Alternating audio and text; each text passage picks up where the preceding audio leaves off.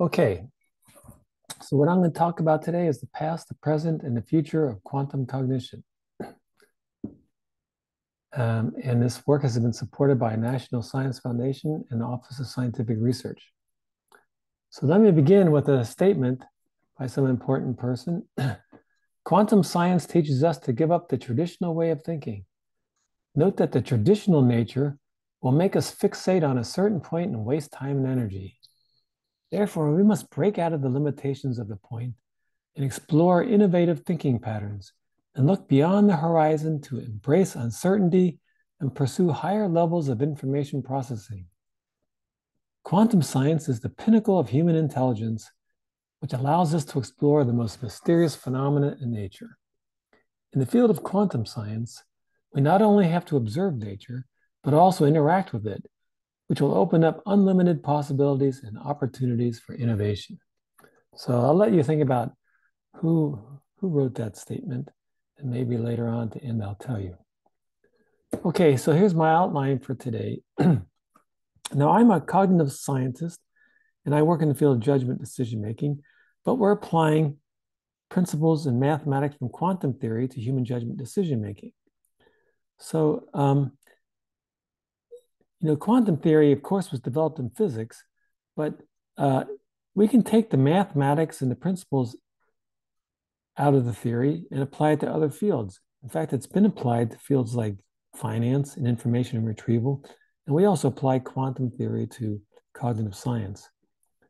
So first, I need to tell you why. Why are we applying quantum theory to cognitive science? Of course, I can only spend a little bit of time doing that. I have some other YouTubes that go into that in more depth, but so I'll have one slide that shows you the reason why, or a couple of slides. And then I'm going to tell you a little bit, like another couple of slides, what is quantum probability theory? Give you a very brief introduction. And then I'm going to go through some of our past achievements using quantum probability theory and challenges that we met. Now, I was hoping to go over quantum dynamics too, but very likely get tired and run out of energy and have to do that some other day. So now this talk I'm giving this talk because after we've been doing this work for about 15 years. After 15 years, my colleague Emmanuel Pothos and I have written a paper that reviews a lot of this work. Its paper is published in the Annual Review of Psychology. So this talk is kind of a summary of description of ideas in that paper. Now this work that I'm going to present to you today is mainly the work that's been done by myself and my colleagues. I can't review all the work that's been done by everybody because there's a lot of work out there and I just can't cover all that. So I'm going to be focusing on my own work, although I will occasionally at different places mention other people's work as well. So why quantum? Well, there's psychological reasons that we are interested in using quantum theory. And that can be explained by comparing classical measurement theory and quantum measurement theory.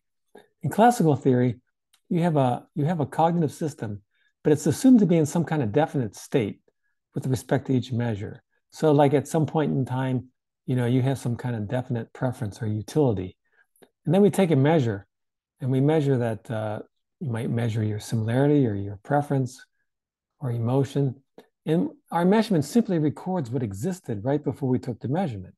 So right before the measurement, you had some kind of utility, and then we measure that utility. Now, quantum systems work quite differently. Instead of just recording what existed, quantum theory, you're in some kind of an indefinite state before the measurement. So you're uncertain about the outcomes of possible measurements. You're in superposed state concerning these outcomes of these possible measurements. And when we take a measurement, like we ask how similar something is or what's your preference or your emotion, when we take these measurements, the measurement interacts with your indefinite state to create a definite state. So we create a state and bring it into existence. We bring into existence a reality that wasn't there before. So quantum measurement is a very creative act. So another reason is contextual reasons.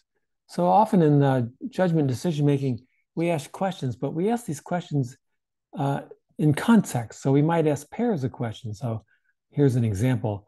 Like this table here represents, like, say, proportion of answers where we ask the question A and X. Question A is, do you think the social and economic state of the United States is good shape? Question X is, do you think the president of the United States is doing a good job? So we might ask A in the context of X. But we could also ask A in the context of Y.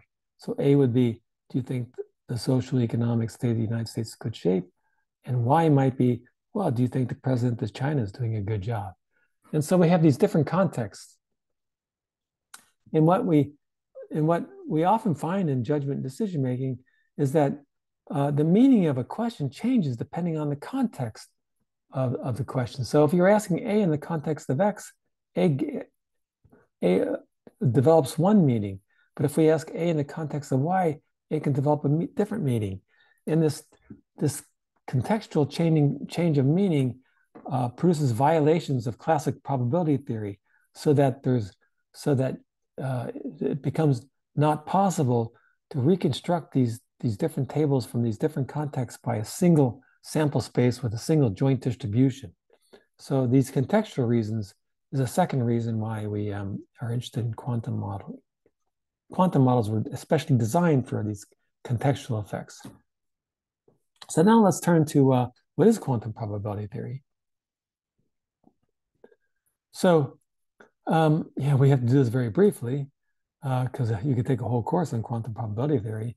But well, let's do it within one page, 5 minutes. So, and let's do this by comparing classic probability theory and quantum theory. Now, everybody, if you ever have had a course in statistics, or you're doing some kind of cognitive modeling, or you're working with stochastic processes, you're working with classical probability theory, most likely. And now, of course, classical probability theory was developed in, let's say, the 17th century or the 18th century, but it wasn't, and it was developed, to solve classical, problems in classical physics, like statistical physics, thermodynamics. But the classical theory, the probability theory, wasn't axiomatized until 1932 by Kolmogorov. So Kolmogorov put down some formal axioms that provided the foundation for classical probability theory. Now, quantum theory, of course, was developed in the 1920s by some brilliant physicists, and it was developed to explain some puzzling phenomena that occurred in physics that couldn't be explained by classical physics. But later, in 1932, von Neumann axiomatized quantum theory.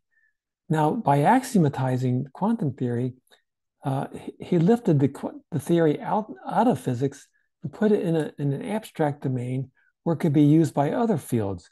And so, in fact, like I said, quantum theory is being used in quantum physics and quantum information retrieval, and we're using it in quantum cognition. But so classical theory is based upon the Kolmogorov axioms, and quantum theory is based upon the von Neumann axioms. So they're two very general probability theories, but they're based on different axioms. They're both very general. In fact, some people think quantum theory is more general than classical theory, but that's a debate that we don't need to go into. But they are based on different axioms. So we'll look at these axioms very briefly, and we can describe these axioms in terms of these four principles. So first of all, both classical theory and quantum theory work in some kind of space. So let's talk about the space. Well, before we talk about the space, let's give an example problem to put this space in context.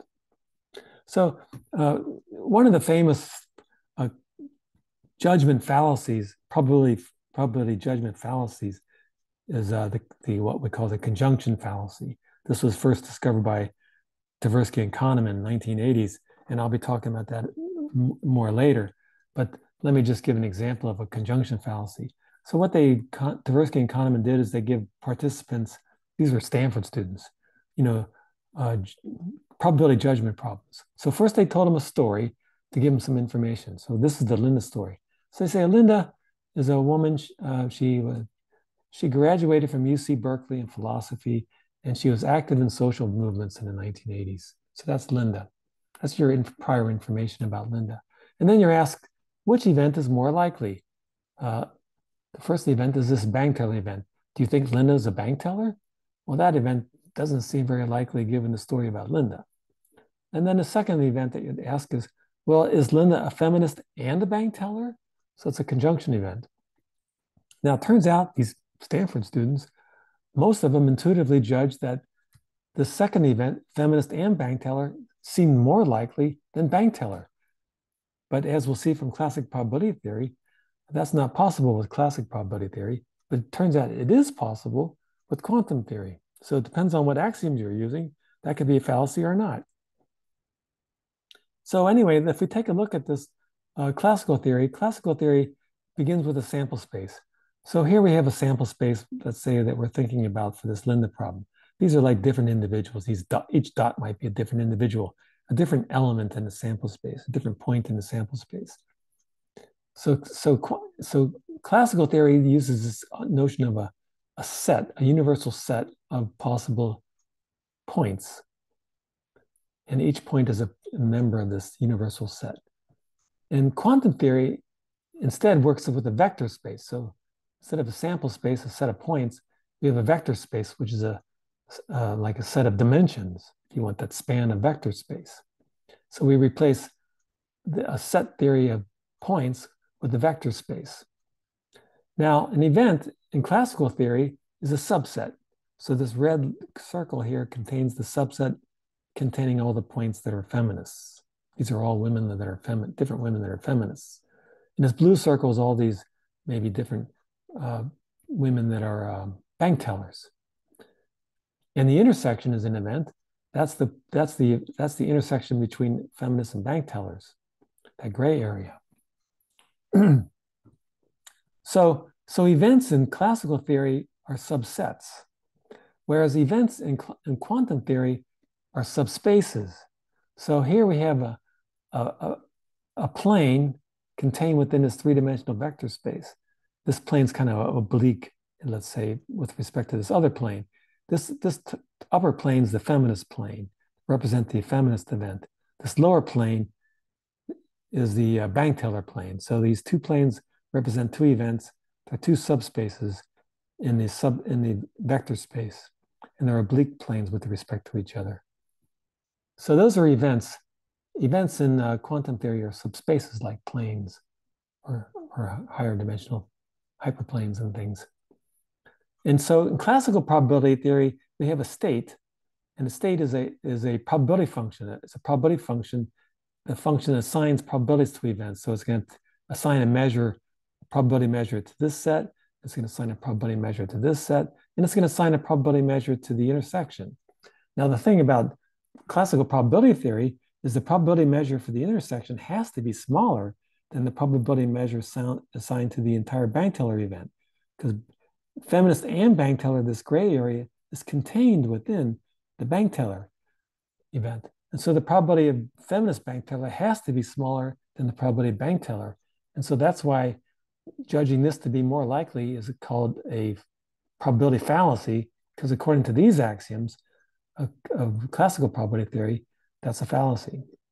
You can't have this. It's got to be a lower probability. The quantum theory, it's a possibility. So in quantum theory, a state is a vector sitting in this vector space. So this psi is this black arrow is this vector representing the state that you have. So you hear the story about Linda, and that gives you a vector in this vector space that represents your beliefs. So here's your beliefs after the story about Linda. Now, if you're asked if she's a bank teller, you're going to take your vector in this vector space and project it down onto the subspace for bank teller. You project it down here. In this line, this kind of faint yellow line here, shorter yellow line here in the bank teller's subspace is your projection from the story directly on the bank teller. And it's a short projection, so it's a low probability.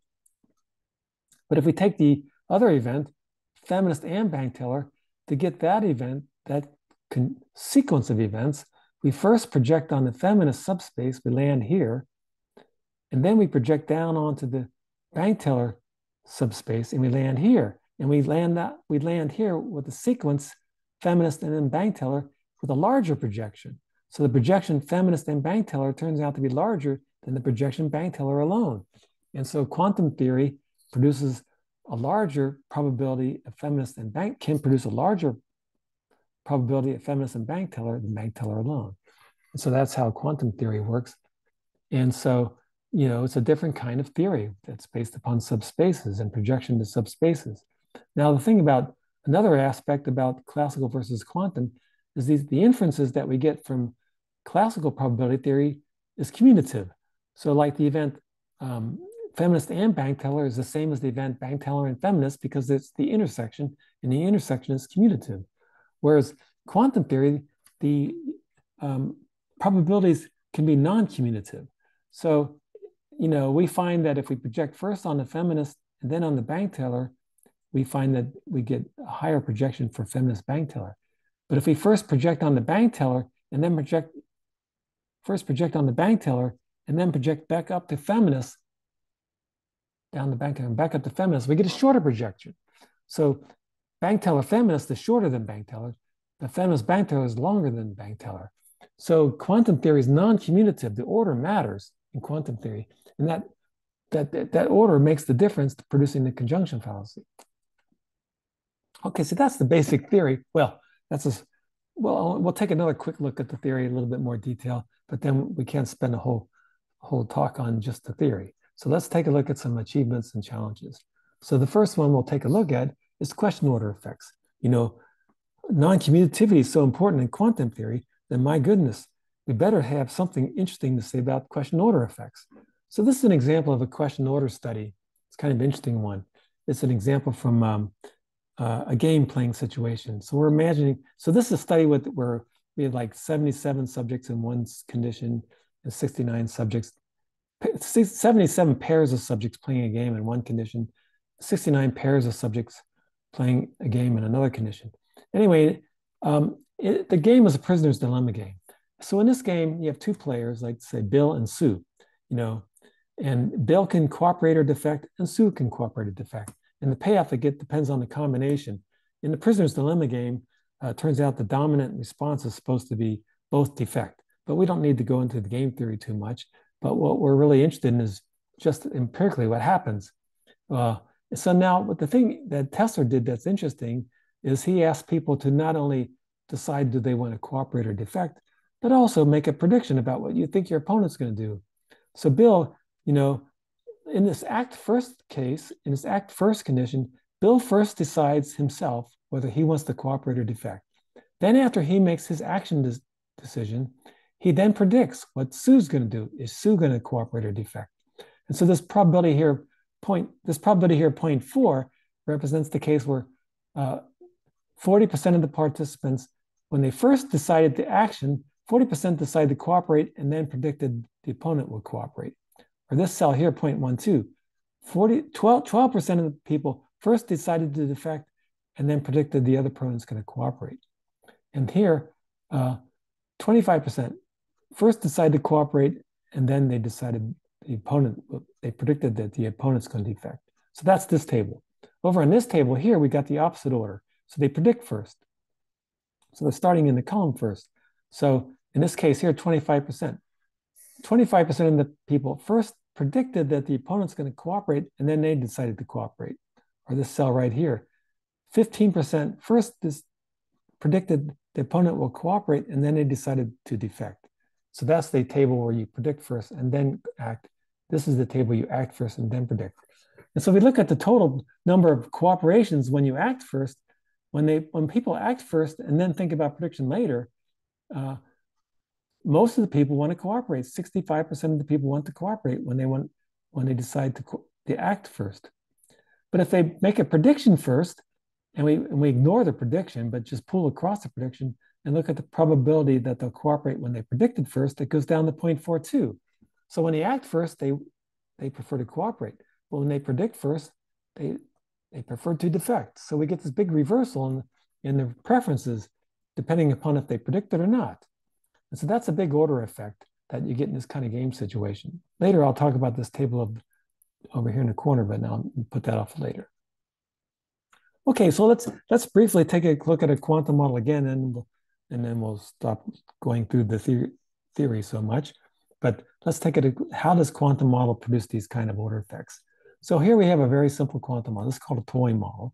But anyway, so let's suppose we're first, looking at Bill's predictions. So Bill's making prediction about Sue. So he's forming beliefs about Sue. So he might have a strong belief prediction that Sue's going to cooperate, or he might have a medium prediction that she's going to cooperate, or he might be uncertain, or he might have a medium prediction she's going to defect, or he might have a strong prediction she's going to defect. So maybe these 5 degrees of belief about that Bill has about Sue. And so we have these what are called amplitudes in these cells. These are potentials for each one of these beliefs for Bill about Sue. And the squared amplitude gives you the probability of that belief that Bill has about Sue. So these squared amplitudes sum up to 1. Now this is just an example of what we call a 5-dimensional model, 5-dimensional space. We could have a 100-dimensional space and have 100 degrees of belief, but we're just using 5 dimensions for simplicity. Okay, so that's the state vector. That's this arrow sitting out here in space, but it's 5-dimensional instead of 3-dimensional. That's the arrow. That's Bill's beliefs. And then we're going to project it onto a subspace. So the subspace is determined by this projector.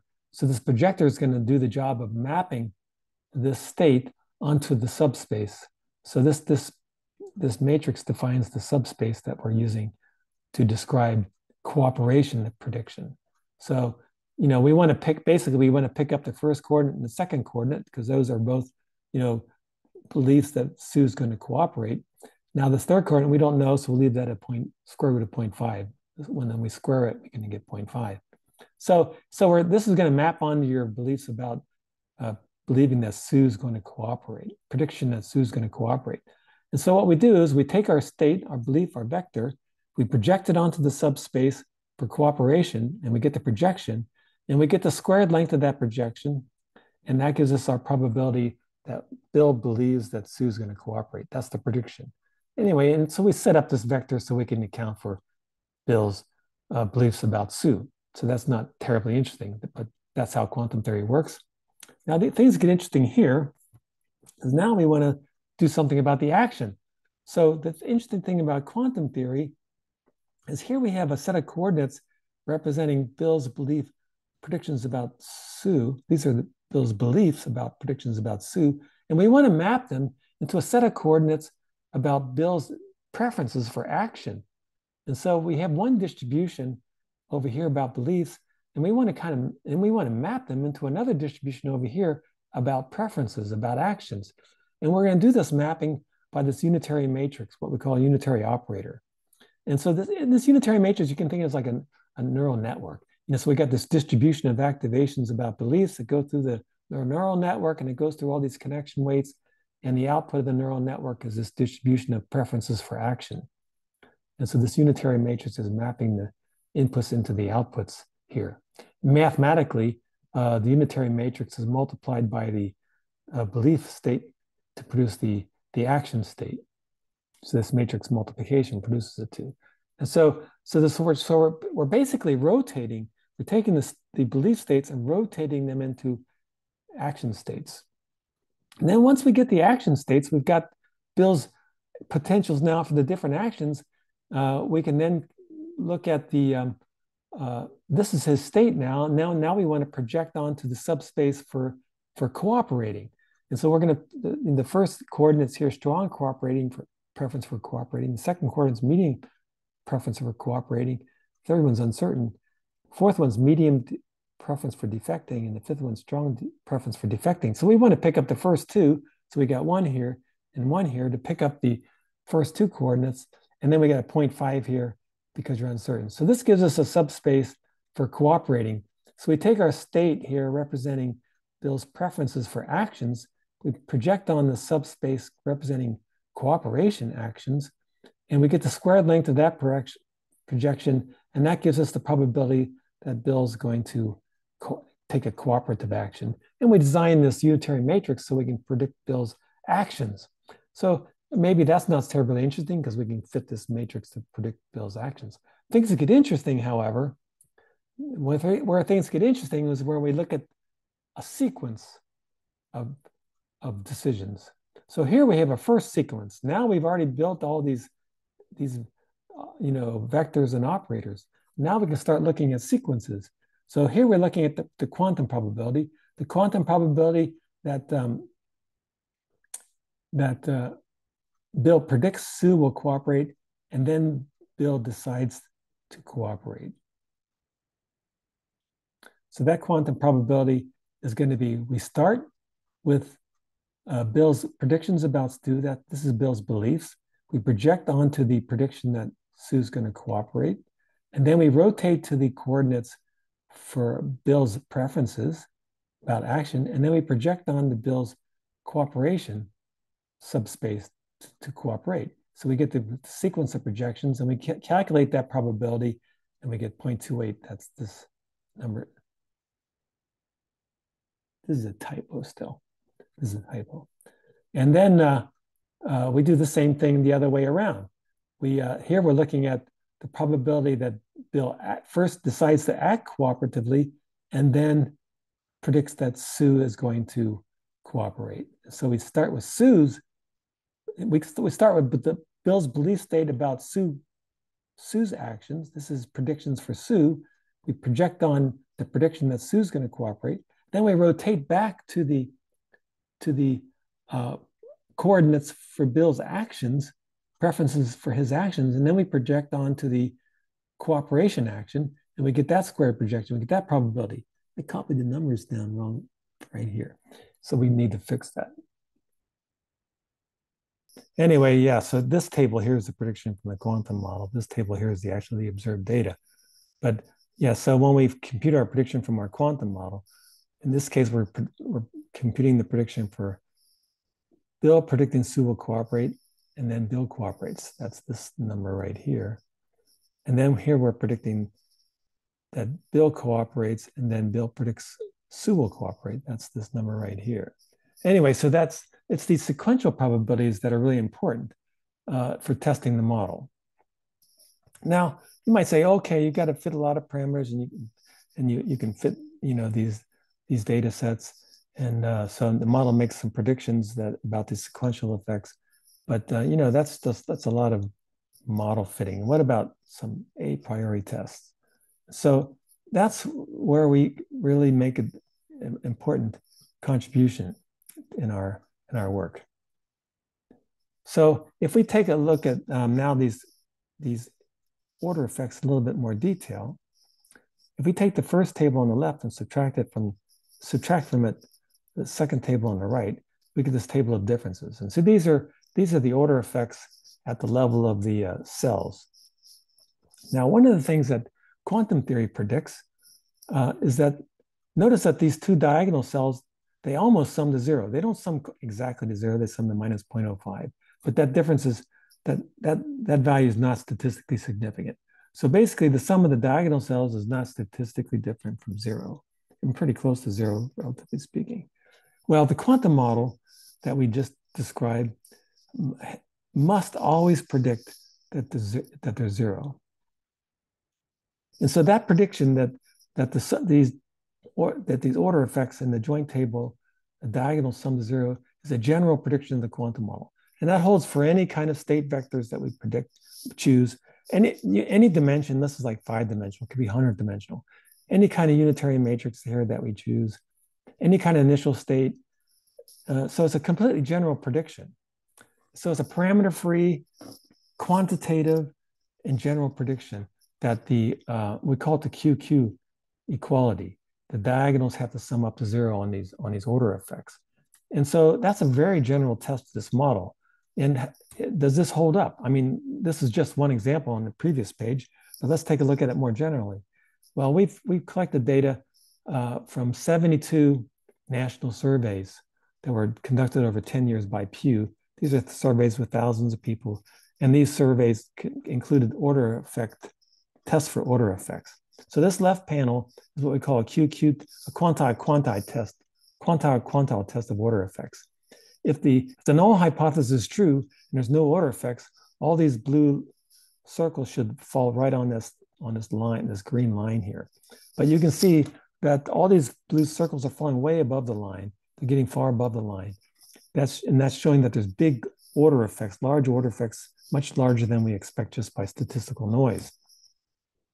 But when we turn around and look at the QQ test, remember the Q2 test is supposed to be different, equal to 0.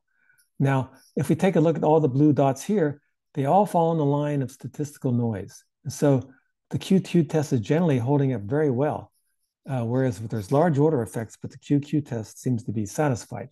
So we took this as very strong evidence, good evidence, but it doesn't prove it to be true, but it's good evidence that this QQ property holds up pretty well when we look at question order effects. Now, one of the challenges, though, is once we developed this theory and presented it, some other researchers got interested in this, and they came up with some alternative explanations. So there's a paper by Keller, Singman, and Batchelder, and they developed a non-quantum kind of a standard probability explanation for these order effects. And Costello and Watts, they also came up with a standard explanation for these effects. Now, but the point I'd like to make here is that we first developed this QQ like I did. I actually derived this QQ equality, and then we went to the survey data that already existed to see if this prediction that we made would hold up. So it was an a priori test, and we tested it on data that was collected by these Pew National Surveys. So it's an strong a priori test. Whereas these people, after they saw our paper and they saw the results, and so they developed a post hoc model that could also account for the results. So it's much more post hoc explanation for the results. But they also can explain it with these post hoc methods. Okay, now another challenge for this order effect is called the results that might be obtained using what's called the ABA experiment. This is kind of a judgment decision-making version of the Stern-Gerlach experiment. And so this is an issue brought up by Krennikov, Basieva, Jafarov, and myself. Actually, I was trying to tone down their criticism in this paper. But anyway, here's the issue. So we can ask these questions, and this is actually a question that occurred in one of the surveys. Do whites dislike blacks? At time one, we asked that, yes or no. Then at time two, we asked, well, do blacks dislike whites? And so we asked that, yes or no. And there's big order effects. In fact, you get large order effects when you ask these questions, depending upon the order. But now let's suppose we do an experiment where we ask question A at time one, do whites dislike blacks? Then at time two, we ask the question, do blacks dislike whites? And then at time three, we come back to question A and ask, do whites dislike blacks? That's repeating this question A again. Now, here's the problem, is that in quantum theory, if we're getting order effects, then what's happening is when we answer this first question, we're projected onto the subspace. Let's say we answer yes. When we answer yes to this first question, then we're projected on the subspace for saying yes. And so we're certain to say yes if you ask right again, right after this question, because we're sitting in that subspace for yes to this question. But now, when we're asked this question, we're projected onto a different subspace that's oblique, rotated with respect to the first one, because we got order effects that must be rotated to get the order effects. So the second question, we're sitting on yes to the second question, but we're sitting in a subspace that's oblique to this first question.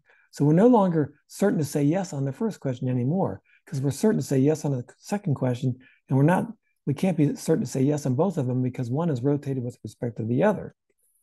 So when we come back to this first question, we're sitting in a subspace that's oblique with respect to the first question. So we should be probabilistic now. So even though we were certain here at this point in time, the second question is introducing uncertainty. So now we should become uncertain about this first question on a second time. Now, So that's an empirical question. Do people show uncertainty now on the second time that we're repeating this first question? Now, Krennikov, they didn't do the experiment, Krennikov et al. They didn't do the experiment, but they concluded that no, people will never become uncertain here. They'll just give the same answer again. So they'll always repeat the same answer right here, contrary to our quantum model for question order effects that we just described. But the thing is, our quantum model makes an assumption, though, that people are not just going to recall what the answer they gave on the first question, that people are really going to go through a new judgment on this third time point. Now, people just recall, if they don't bother making the judgment, and they just recall, of course, they're just going to write down the answer that they recall. But if they actually go through the process of making a new judgment, they might change their answer. So our concern is, how do you do this experiment without people just recalling the previous answer? People have a lot of motivation just to write down the previous answer, because if they get to this third point in time and say, well, you just asked this question, and if I don't want to appear inconsistent, so to appear consistent, I'm going to give you the same answer. Why are you asking me this question again? So you have to give them some reason for maybe asking this question again. So when we do our experiments, we've always told them, well, now that you've given thought about the second question, what do you think about this first question again at this moment? And when we put this statement in here in between, we do get some changes here. We did find some uncertainty here in this third point.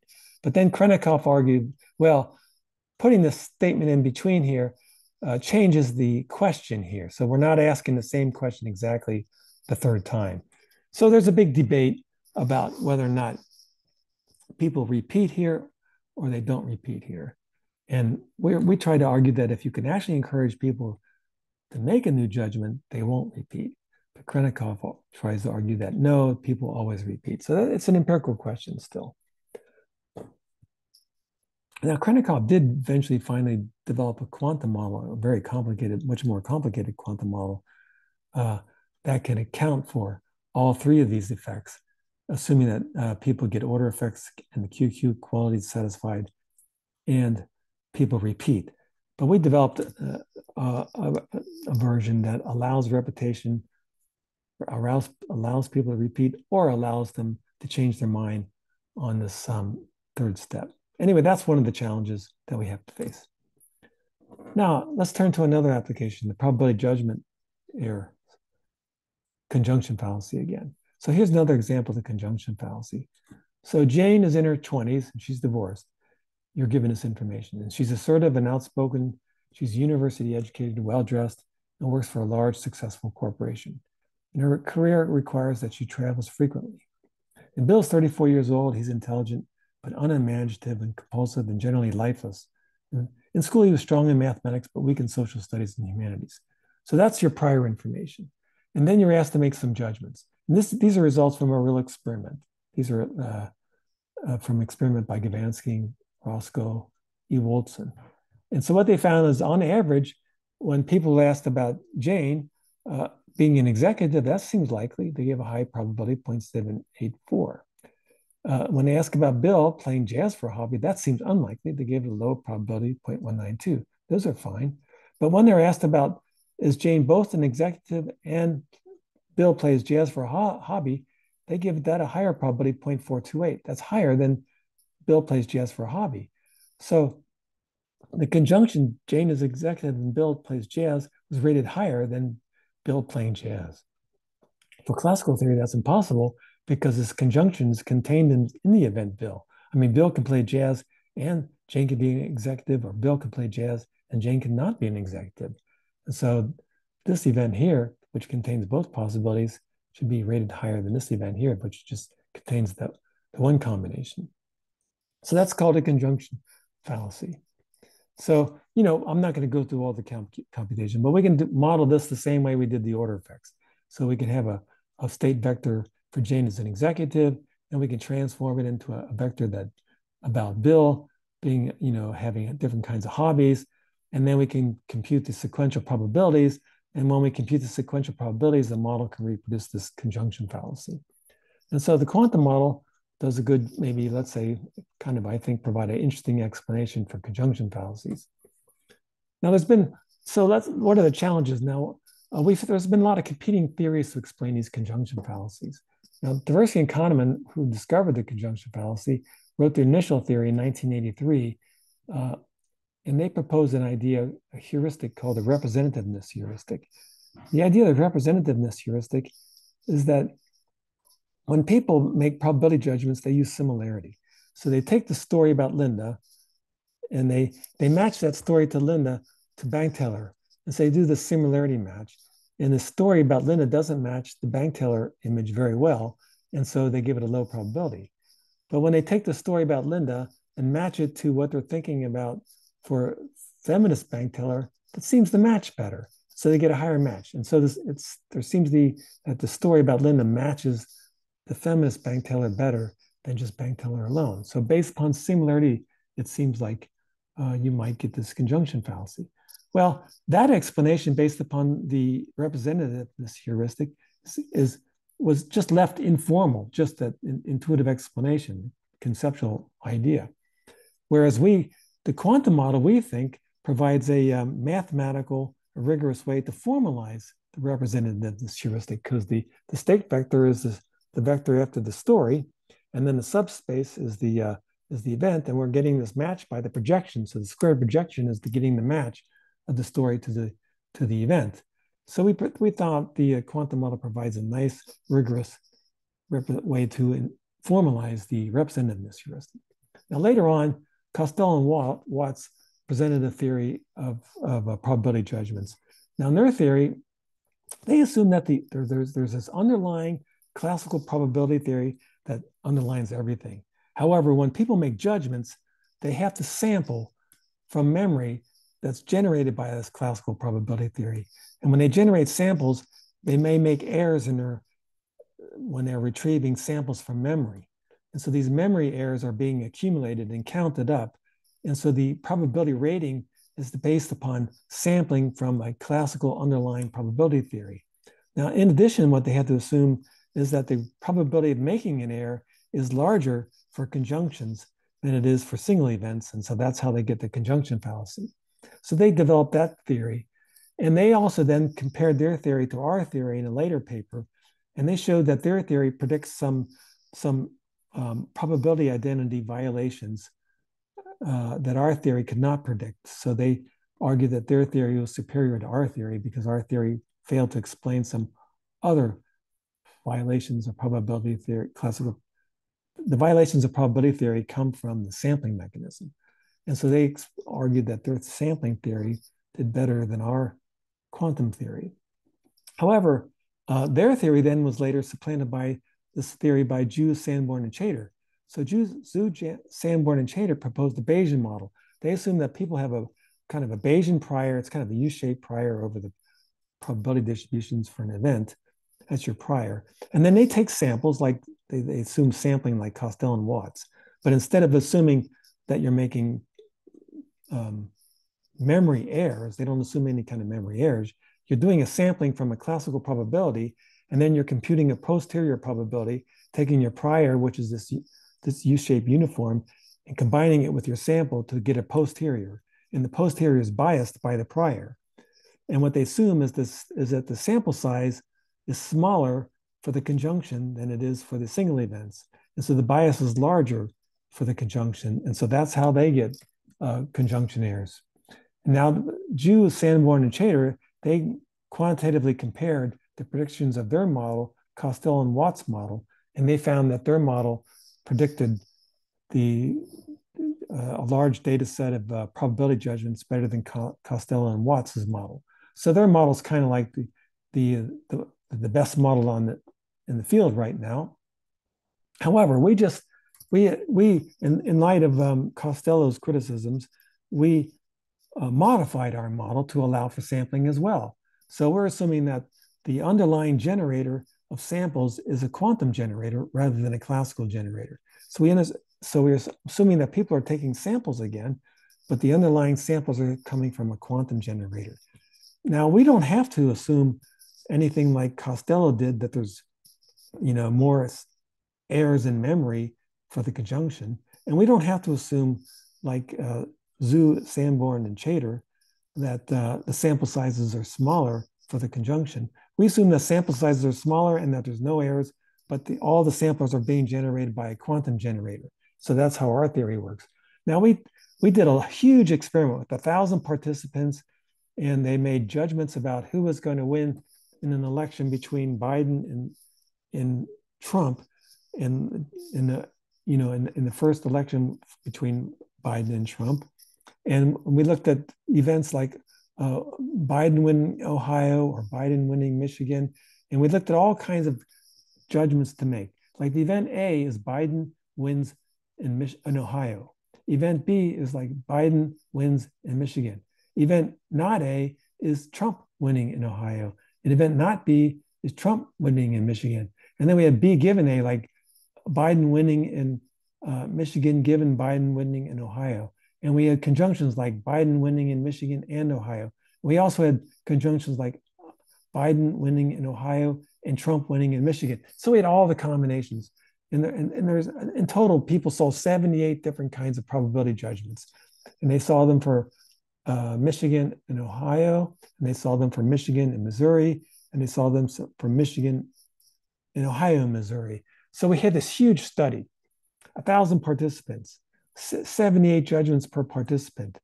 And what we found in the study, so we did a quantitative comparison of the Bayesian sequential sampler, the Bayesian sampler and our quantum sampler. And so we did the comparison by doing a generalization test. So what we do in this generalization test is we first fit the data to all the judgments, except we leave out the conjunctions. We leave out the conjunctions. We fit the data to everything except the conjunctions. And then we do it using the parameters fit to the data with everything except the conjunctions. We do a generalization test and see how well the model can predict the conjunctions. And when we do that, we find that these are badness of fit measures. These are called G squares, which are badness of fit. The badness of fit is a lot larger for the Bayesian model compared to the quantum model. So the quantum model is doing much better. This is better because it's a smaller badness of fit. The quantum model is doing much better on the generalization test when we're testing on the conjunctions, fitting all the data except the conjunctions and then test on the conjunctions. Now, if we turn it around, do it the other way, we fit the model to all the data except the disjunctions. We leave out the disjunctions, and then we test the models on the disjunctions. And then we find that the quantum model does just a little bit worse than the Bayesian model, but not much. They're basically equivalent, almost equivalent on the disjunction test. So we find that the quantum model does a lot better on the conjunction test, but and almost the same on the disjunctions test. And so we concluded that the quantum models seems to be doing a lot better than the Bayesian sampler in our new comparison. So we hope this paper is on the revision for psychological review. We hope it to appear there soon. Now, one of the critical things about quantum theory is that, our theory requires these order effects. Remember our first discussion about quantum probability theory, the order that you do the measurements makes a big difference. And that's how we're producing these conjunction errors. So what is the evidence for order effects with probability judgments? So this was a large study by Jennifer Trueblood, Yearsby, and Emmanuel Pothos to study order effects on inference. So this is an experiment, for example, where subjects presented causes, like X1 is a cause and Y2 is another kind of cause. And then they want to see, well, when this causal feature is present and this causal feature is present, what's the probability that this effect will occur? And so what we're looking at here is the probability that this effect will occur when the feature on X1 is present and feature 2 on Y is present. And so the probability when X is presented before Y is 0.42. But when we turn around and reverse the order, and now we present feature Y2 first and feature X1 second, we get 0.68. So reversing the order of the causes produces a huge change in the probability of the effect. So we see these huge order effects in causal reasoning and causal inference. And this is just another example of these huge order effects. And so in fact, this study is showing, yes, we have large evidence for order effects in probability probabilistic reasoning. I'm just showing, they did a model comparison. They compared a classical model. This 8D model is basically a classical probability model with no order effects. And they compared it to a quantum model. The smaller the values, the better the model, because it's badness. So -40 is much better model than which is our quantum model compared to this classical model here. So anyway, that's basically showing evidence that there are large order effects in probabilistic judgments. Let's see, let's take a little break here. Okay, let's go back and continue a little bit. Okay, let's take a look at a quite different example. Let's look at some work we did at irrational decision making. So in this example, this is a study by a long while ago by Tversky and Shafir. And this study was designed to test a theory of rationality by Jimmy Savage. Jimmy Savage developed a theory called subjective expected utility theory, and it's based on certain axioms. One of the axioms of the subjective expected utility theory is called the sure thing axiom. According to the sure thing axiom, if under one state of the world, let's say X, you prefer action A over B, but if under the complement state of the world, not X, you still prefer action A over B, then you should prefer A over B, even if you don't know what the state of the world is. So, for example, if Biden wins the election in November, then you prefer to buy a house rather than not buy the house. And if Biden wins the election in November, and if Biden loses the election in November, and you still prefer to buy the house over not buying the house, then you should go ahead and buy the house now, even before you know the election results. So anyway, the Tversky and Shafir tried to test this with the gambling paradigm. It's called two-stage paradigm. So in this two-stage paradigm, they were first forced to play the first stage of a gamble. They had to play this gamble first time. And this gamble gave them an equal chance to win $200 or lose $100. Actually, in the real experiment, there's win $2 and lose $1. So they had to play the first game. And they didn't, suppose that they played the first game, and then they went on to the second stage. But at the second stage, they're asked, did they want to play again? Do they want to play this gamble a second time? But under three conditions. Under the first condition, they said, well, suppose you won this first game. Do you want to play again after you know you won the first game? Or suppose you lost the first game. Do you want to play again if you know you lost? Or the third condition was, do you want to play again without even knowing what happened in the first stage? So we had these three conditions. And what they found was when people were told they won the first game, 65% wanted to play again. Most people wanted to play again. And when they were told they lost the first stage, 55% of the people wanted to play again. So the majority of people wanted to play again, regardless of whether they win or lose. But when they didn't know what the outcome in the first stage, only 35% wanted to play again. So they concluded that this was some evidence against the sure thing principle. In fact, a very common pattern was subjects first deciding they'd play again after a win and deciding to play again after they lost, but then the same subject would decide not to play again in the unknown condition.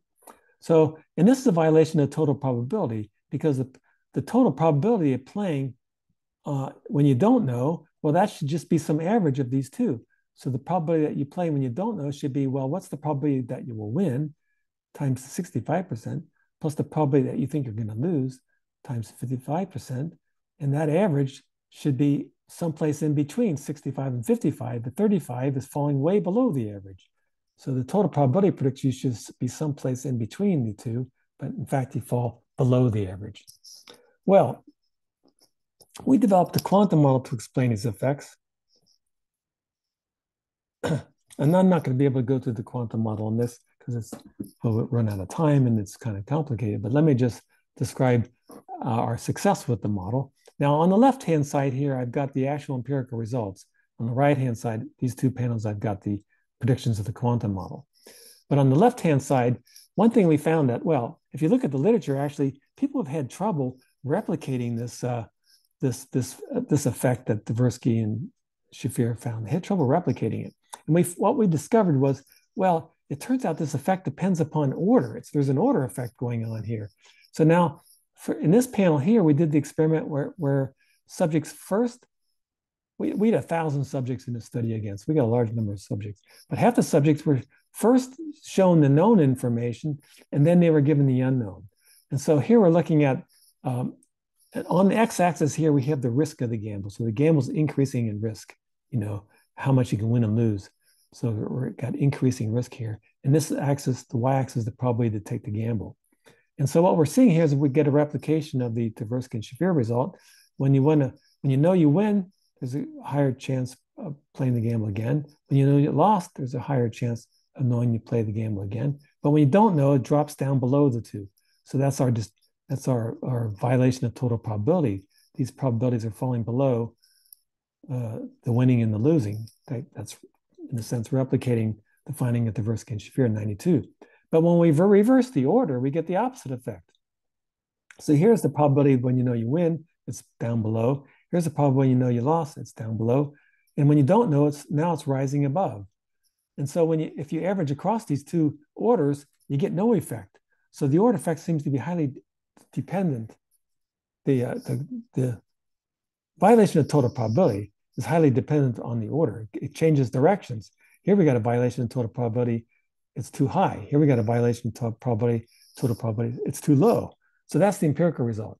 And we developed a quantum model and you can see that the quantum model accurately reproduces the violations of total probability and the reverse in direction depending upon order.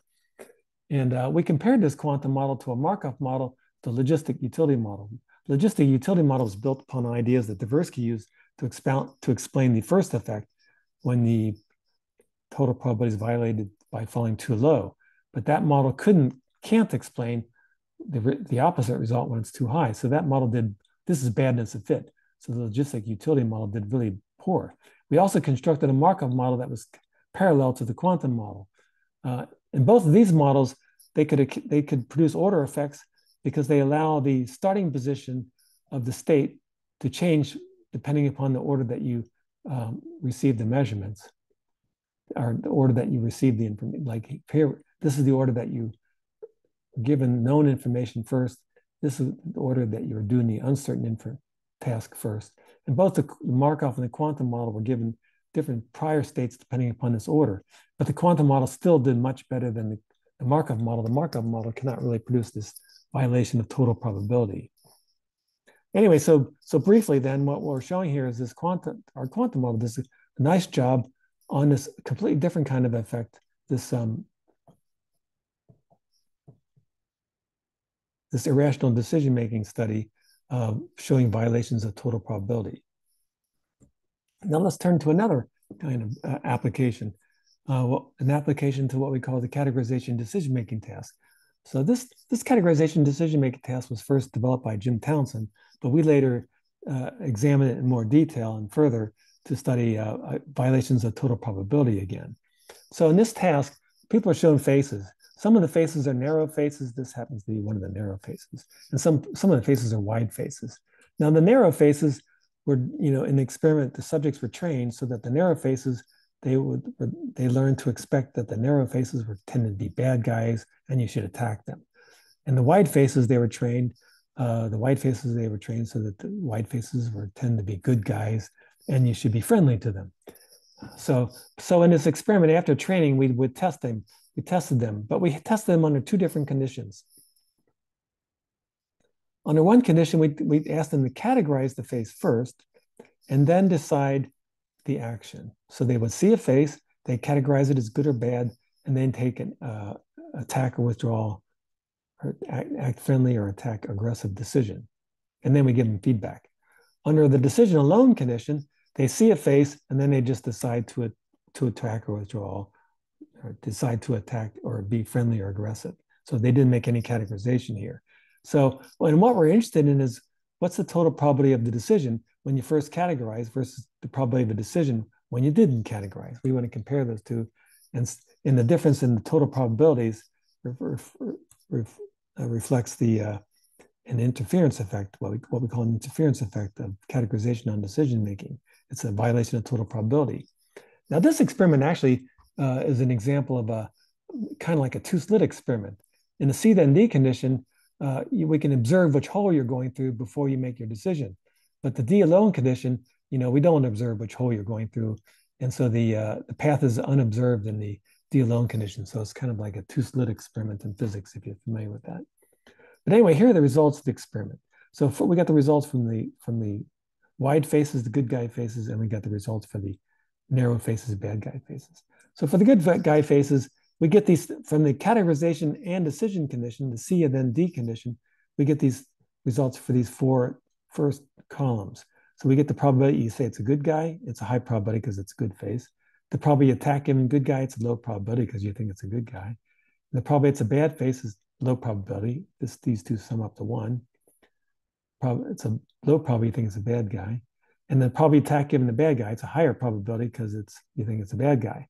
And so the total probability is we multiply the probability of good guy times the probability of attack given good guy plus the probability of bad guy, probability of attack given bad guy, and you get the total probability. So that's just in a simpler way to understand it. It's just if we just ignore the categorization response altogether and just sum across trials, the overall probability of attacking is then 0.37. Now, we compare that. Here's the decision alone condition. In the decision alone condition, the probability of attacking is 0.39. So they came out pretty close in the case of the good guy faces. But in the case of the bad guy faces, we get a big difference. So the total probability from the categorization and decision, the total probability to attack is 0.59. That's the total probability of attacking under the C then D condition. Under the decision alone condition, this second condition here, the probability of attacking is 0.69, much higher. And so the probability of attacking when you don't categorize is much higher than the probability of attacking when you've categorized first. So somehow categorizing first lowers your probability of attacking. Well, it's even interesting in this data, in this experiment, the probability of attacking when you haven't made up your mind about good guy or bad guy is even higher than the probability of attacking when you decide it's a bad guy. Here you in the category decision task, categorization first, you decide it's a bad guy, but the probability of attacking given you decide it's a bad guy is 0.63. It's lower than the probability of attacking when you didn't even make up your mind. Now this difference here, we don't always find. I mean, we often find these two numbers to be closer together, but this difference here, we do always generally find. So that's been replicated. So we built a quantum model to account for this categorization decision interference effect. It's kind of like a two-slit interference effect. It's a violation of total probability. Well, and we did a larger experiment. So I did this experiment with Rob Nosofsky and my student here, Jung. We did a large experiment. So we had a wide range of faces that we use. So these narrow faces tend to be the bad guys, and these wide faces tend to be the good guys. So on this horizontal axis, I have face width. And on the vertical axis, I have different kinds of probabilities. So this blue line here is the probability that you say it's a bad guy. And so there's a high probability you say it's a bad guy when it's narrow and it goes down. And there's a low probability you say it's a bad guy when it's a wide face, because those are the good guys. So that's the probability of categorization. And then this red line is the probability that you attack across the different, given that you've categorized it as a bad guy. So it's a probability attack given categorized as a bad guy. And it goes down a little bit when it's a good face, but it's generally high because you categorize it as a bad guy. And here's the probability attack when you say it's good guy, it's generally low. And then the total probability, when you pull across these three, the blue and the red and the green, you get the total probability. That's this, the total probability is this lighter blue curve right here. And then the probability of attacking on the decision alone, when you didn't categorize, is the black dark curve. And the shaded area is the interference effect or the violation of total probability. So we're getting these violations of total probability across the different face widths. Now this is a large data set that we collected. This is just data on this left-hand panel here. So actually we have three groups. So we had 3 of these panels. So we had this large data set with lots of conditions. And we want to test our model against the best model in the field for categorization. The best model in the field for categorization is the exemplar model. Now developed by Nosofsky. Now, the exemplar model was originally developed just for categorization and not for making a sequence of responses like a categorization and decision. So Nosovsky had to extend the exemplar model to include a sequence of categorizing and deciding. But anyway, it was one of the best models in the field. It's an outstanding model really for categorization.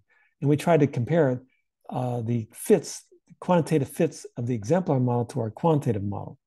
And we did it with the aggregate data pulling across all the subjects, but we also did it at the individual data level. I'm the folks here on this table for the individual level data. In this bottom line here, I'm showing here. So we had actually 2 different experiments, 3 different groups. It's what I'm showing here is the proportion of people better fit by the quantum model than the exemplar model. And we see that for group 1, 83% are better fit by the quantum model than the exemplar model. Group 2, 87% are better fit by the quantum model than the exemplar model. In group 3, it's 80%. That's experiment 1. We got similar results for experiment 2, except for group 3, the exemplar model did better in group 3 than the quantum model. But generally speaking, the quantum model was beating out the exemplar model, and the exemplar model is one of the best models in the field for categorization. Now, actually, when you look at the quantitative differences, the models are making pretty similar predictions. And so, the difference between the models is rather small, even though the percentages are favoring the quantum model. So I don't want to argue too strongly that we're doing a whole lot better than the exemplar model. I would just want to argue that, well, at least the quantum model is being competitive and doing a good competitive job competing with one of the best models in the field in this categorization decision-making task. Now let's take a look at another interesting phenomena. This is measurement context effects. So this is some results done by my colleague Peter Busemeyer. So this is looking at the questions effects. So we're going to be looking at, people are shown a picture of a face, and then they're asked pairs of questions. And so what we're going to see is how the interpretation of a question depends on the context that's in. So Peter looked at 3 different contexts. So people would see this face, and then they were asked a question. Do you think it's trustworthy? Do you think this face is trustworthy and intelligent? So they could say yes or no, it's trustworthy, and yes or no, it's intelligent. So you get a 2x2 table here. So here we have a 2x2 table for trustworthy and intelligent. The columns are the trustworthy, the rows are intelligent. So the cell right here, those are people saying yes, the face is intelligent, and yes, the face is trustworthy, 0.24. This number here is no, the face is not intelligent, and yes, the face is trustworthy. And this here is yes, the face is intelligent, and it's not trustworthy. This number here, this cell here is no, the face is not intelligent, and no, the face is not trustworthy. So that's a 2x2 table for trustworthy, intelligent. And then he asked, well, is this face showing dominance and intelligence? So this is the table, is it dominant, domineering face and intelligent? And then this third table is a table where we have trust and domineering, trust and domineering. So we can look at, what happens to let's take a look at the marginal probability that somebody thinks that the person's intelligent in the context of being asked about trust. So when they're asked about intelligence in the context of trust, this face they only get 0.36. But when they ask about intelligence in the context of dominance, the intelligence goes up to 0.7. So we get this huge order effect about intelligence, depending upon you're asking in the context of trust versus domineering. If we look at the same thing, if we ask about intelligence, no, that's looking at intelligence in the context of trust and domineering.